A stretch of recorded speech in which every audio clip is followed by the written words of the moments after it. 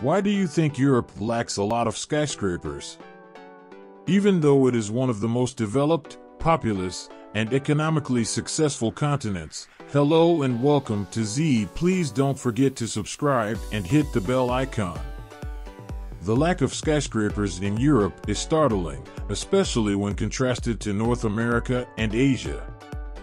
66% of the 218 skyscrapers that have been built on the continent to date are situated in urban areas.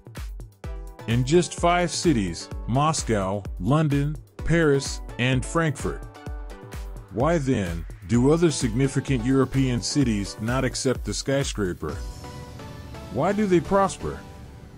Without the enormous floor sizes and interurban space that these ingenious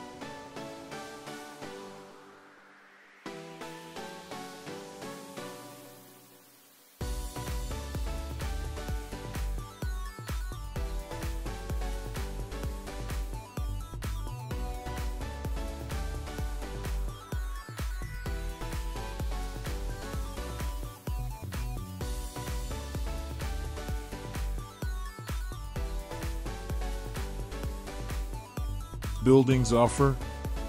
And is everything about to alter in our world that is becoming more urbanized? When skyscrapers first gained popularity in the 19th century, initially in Chicago and then elsewhere, many European towns were already well established with majestic architecture when New York was founded. Historic structures and public areas that limited the space for new, massive structures. At that time, the majority of European cities had more evenly distributed zones and did not face strong demand for floor space and prime locations, which frequently promotes the construction of high-rises.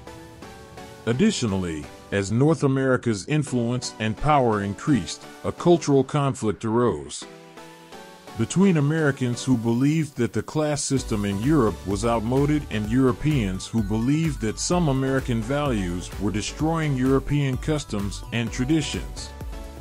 As a result, each continent was reluctant to absorb the ideas of the others. Europe strove to protect its history, while North America sought to set the standard for a new era.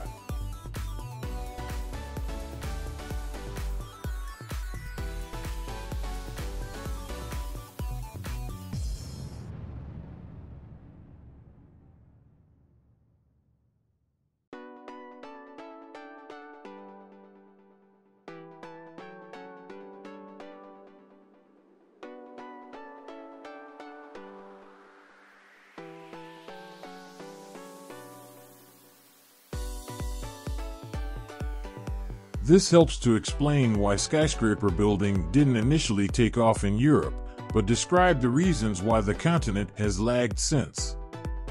Many believe that after the Second World War, European towns would modernize and copy the skyscrapers that were going up all around North America.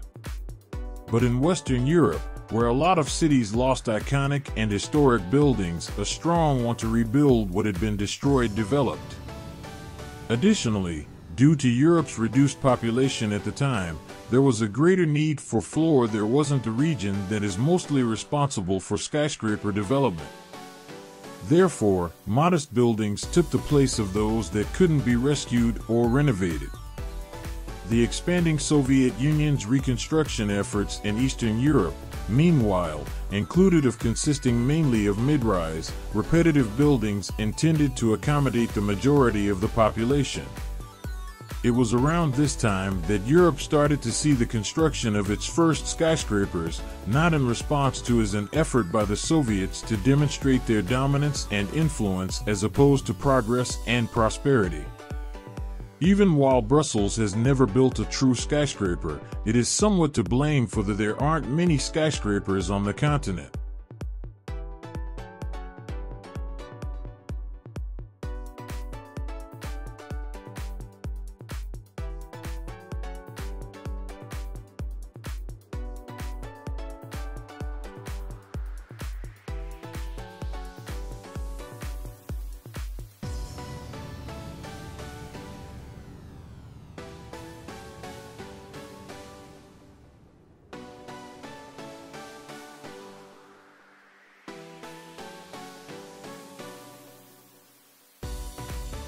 The 1960s saw a lot of buildings without any significant zoning laws in effect.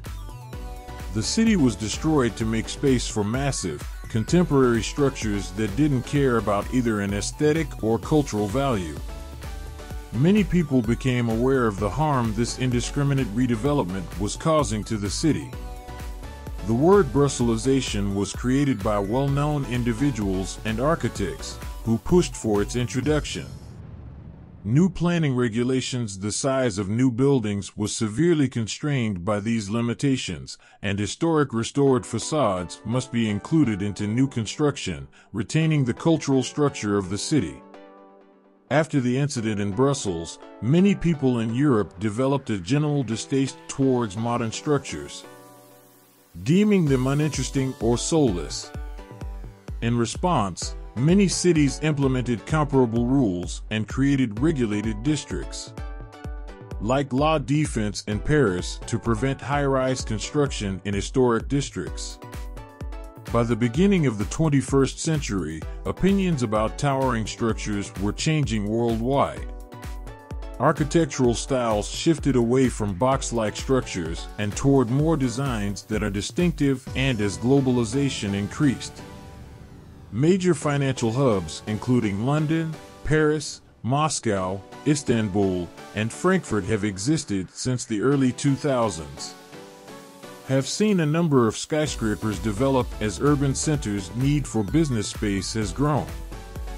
Smaller European cities, on the other hand, have seen more moderate expansion and have turned their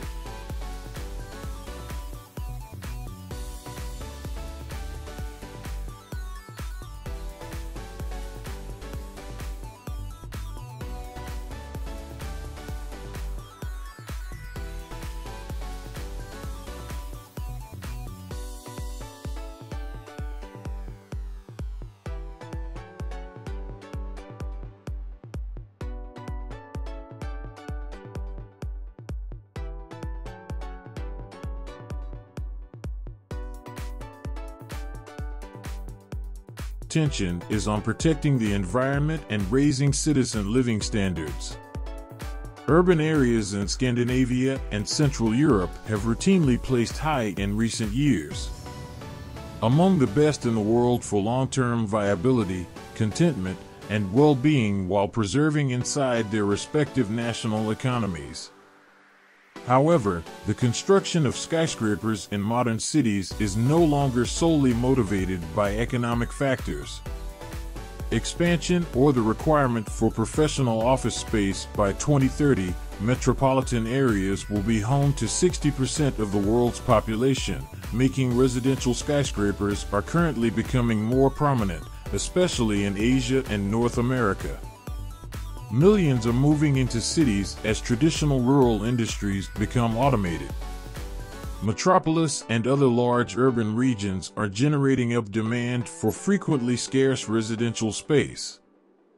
High-rise buildings were encountered. Europe is not immune to this problem, especially in such a globally interconnected and technologically advanced society. The aspiration of the continent to match the development and economic expansion of China and the US. As a result, Europe may experience a surge of skyscrapers in the coming decades.